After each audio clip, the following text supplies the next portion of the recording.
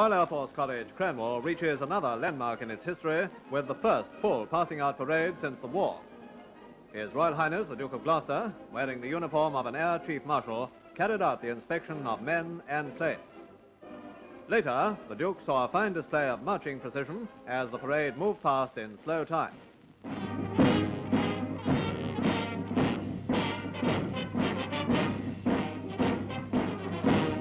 Then a march passed in quick time.